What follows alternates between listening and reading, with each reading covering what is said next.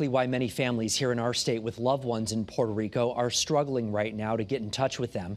Look at the damage right here behind me. It's all over the island. It's a terrible, terrible scene. Channel 3's Hartford Bureau Chief A. Galal is live in Hartford right now with more on how the city is getting ready to help.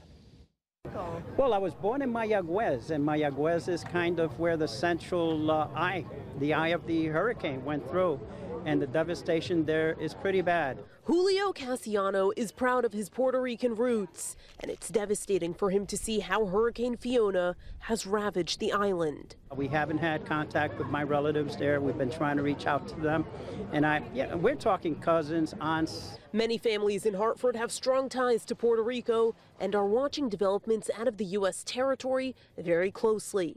The capital city has a long-standing tradition of welcoming families from Puerto Rico when natural disasters hit.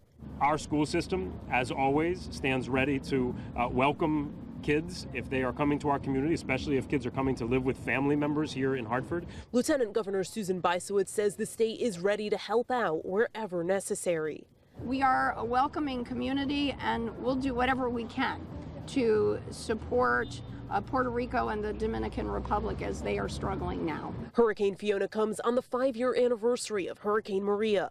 Connecticut pitched in then and plans on doing so once again. We had a lot of families that would come to Hartford, come to Meriden, come to our Latino communities because their kids needed to go to school.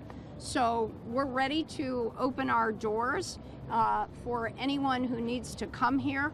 Community members are getting in touch with local organizations to see where exactly help is needed and how resources can be deployed to the island. We need to kind of right now get together and figure out how quickly we could get money and clothing back to the island.